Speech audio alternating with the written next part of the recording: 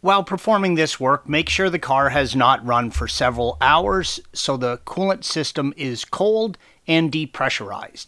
You will need to safely raise and support the vehicle as well as remove the under-engine trays and drain the coolant. Please follow the link provided at the end of this video for additional assistance with that task.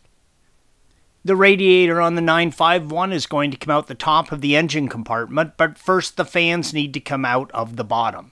Begin by removing the air box and assorted air tubes for the turbo. Again, please follow the link provided at the end of this video for additional assistance. With the air box removed, begin removing the fans. This photo illustrates the location of the three 10mm bolts on the top of the shroud you will need to remove and indicated by red arrows.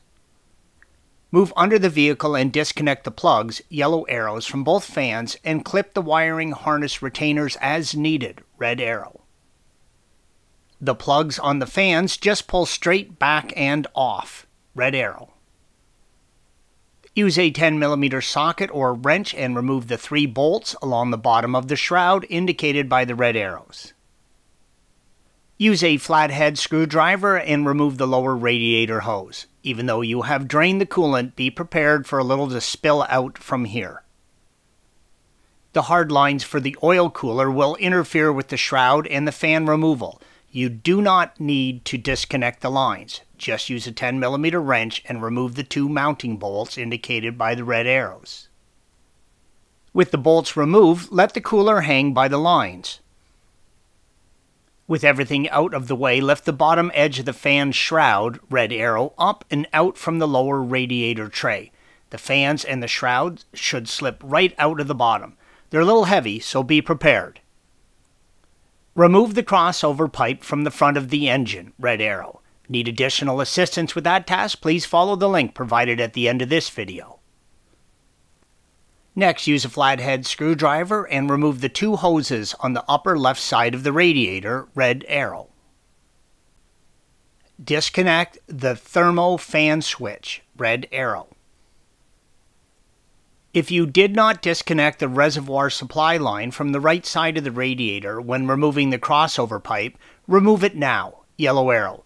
The lower radiator hose should already be removed, red arrow. There are 2 jam nuts on the top of the radiator, one on each side and each corner, red arrow. Use a 10mm socket with an extension and fully loosen the nuts on each side. Tilt the radiator back towards the engine, red arrow. You may need to gently wiggle it around to free it from any debris that may be holding it in place. You can now lift the radiator straight up and out from the engine compartment. Use care. Even though you have drained the coolant system of all the remaining coolant, a bit more will spill out as you tilt it back and lift it. Installation is the reverse of removal. Do not forget to bleed the coolant system after refilling it. Thanks for watching. Be sure to subscribe to our channel and check out another video in this series.